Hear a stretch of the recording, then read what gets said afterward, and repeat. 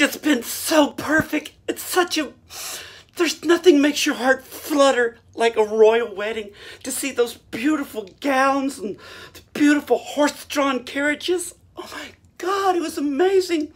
And you know what was perfect is how they just kept going on and on and on about Meghan being a person of color.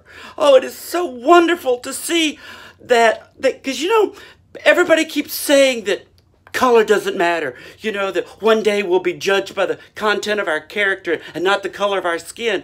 Well, sometimes it's important to discuss that because we don't want to just be like all one person or group or something.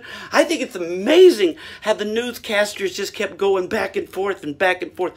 What do you think about having an African-American woman?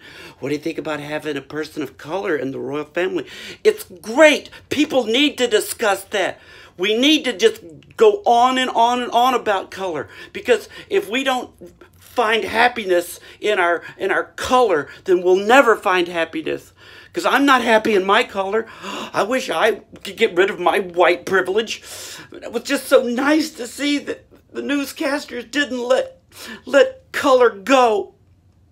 We need to be more like that. We need to talk about it. We need to talk about color and go on and on and on about it, because we just have to.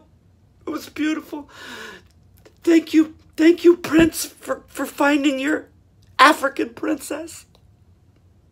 It's amazing. Amazing.